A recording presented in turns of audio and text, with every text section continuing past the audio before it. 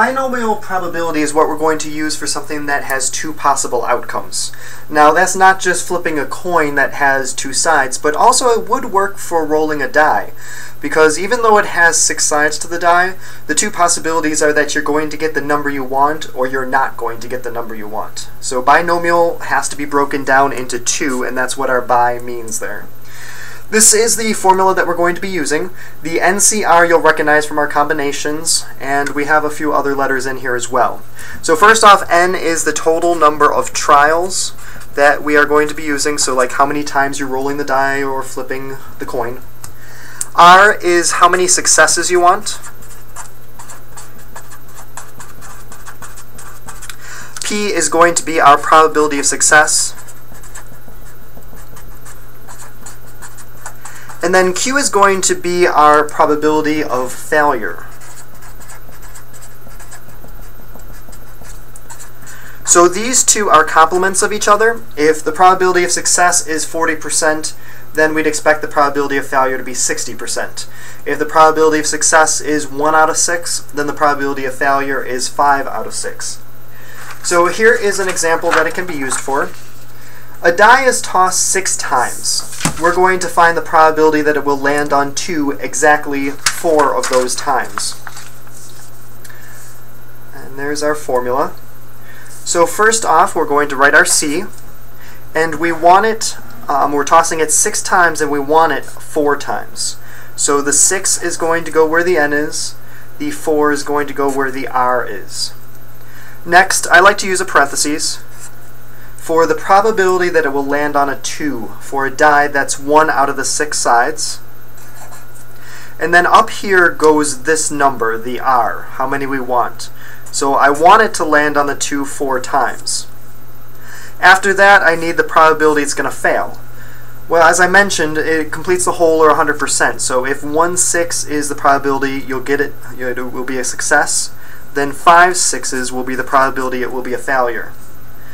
And the number up here is going to be these two subtracted from each other. 6 minus 4 gives us 2. The other way I like to think of it is if 4 times we want to succeed, how many times out of the 6 does that leave to fail? So 4 successes and 2 failures adds up to a total of 6 times that we tossed it. From this point, we're going to go to the calculator.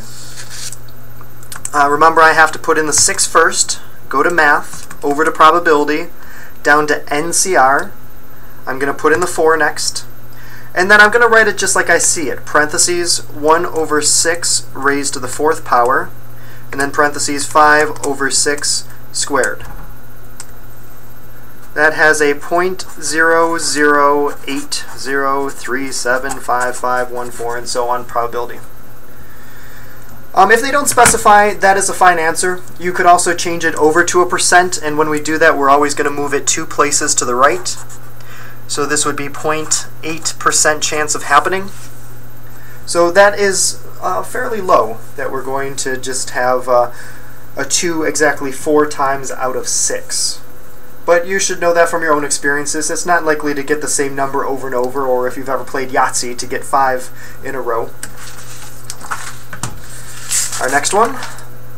The probability it will rain on any given day this week is 60%. Find the probability it will rain exactly 5 out of the 7 days this week. Okay, to start, I'm going to put my C, and I want 5 out of 7, so those are my N's and my R's.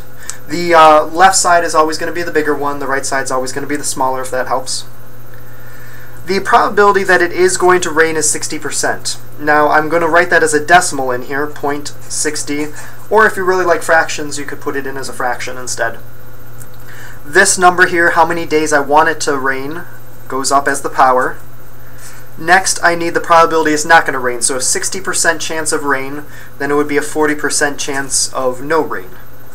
And if I had, of the 7 days, if I wanted it to rain on 5 days, that would leave 2 days that I don't want it to rain.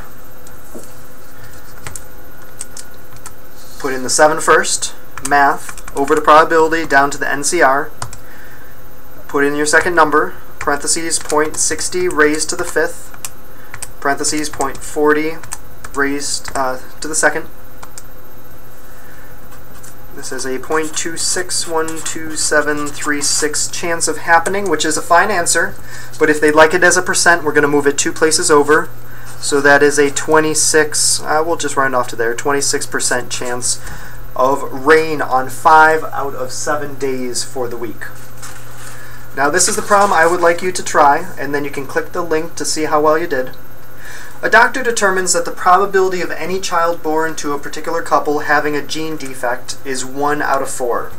If this couple that they're talking about has 3 children, what is the probability that exactly 2 of the children will have the gene defect? Again, try it yourself and then click the link to see how you did.